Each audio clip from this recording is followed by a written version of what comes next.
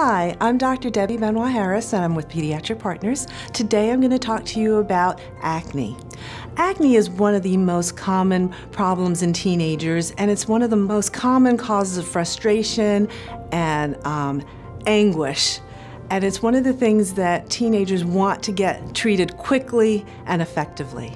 There are three common causes of acne. First is that there's overproduction of oil and clogged pores. Second, there's bacterial overgrowth. And third, there's hormonal changes that happen in teenagers. Treatment is aimed at attending to those three things. Over-the-counter treatments can contain things like salicylic acid and benzoyl peroxide, and those two products tend to help with the oil production and to help unclog the pores. Some of the products that you'll find will also have an antiseptic that can also help with that bacterial overgrowth.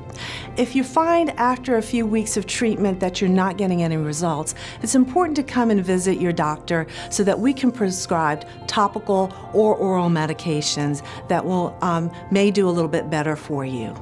The most important thing, though, is to be patient. Acne takes a while to treat, up to 6 to 8 weeks for you to even notice that there's a change in your condition. The other thing is to be persistent in taking the medication, whether it's topical or oral. If you stop taking your medication, it won't work. And the next thing is to take care of your skin. Skin is the largest organ in your body, and so keep it hydrated. Drink plenty of water. Use sunscreen. A lot of these acne treatments will make your skin more sensitive to the sun.